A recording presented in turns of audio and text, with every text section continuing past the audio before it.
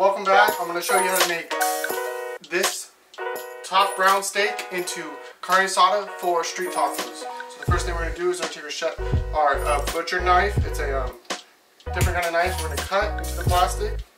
And we're going to set the meat on. You use top brown steak. I usually use top brown steak. So you're going to first do is you're going to leave all the meat on. And you're going to take your knife. You're going to find the fat side, the fatter side. And you're going to run your knife through with a little bit of pressure on top. You're going to go all the way down. The reason you're doing that is you're trying to make it even. Then once you do that, you're going to cut strips.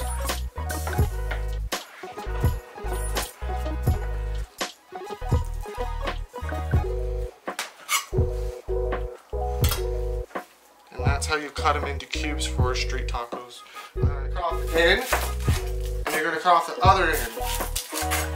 Then you're going to slowly dig into it with your knife, and you're going to peel back all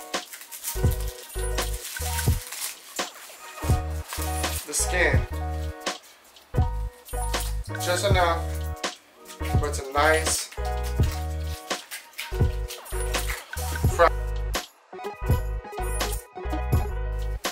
and you're going to lay both sides down flat, and you're going to slice it while sliding the knife through.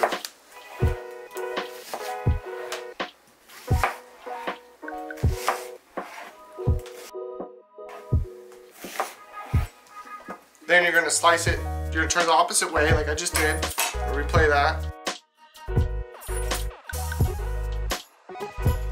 So I'm going to line up all the stems. Really line them up. Bunch up really tight, and I'm going to chop it. I'm going to teach you how to take the tortillas and the corn tortillas, make them tortillas ready for street tacos.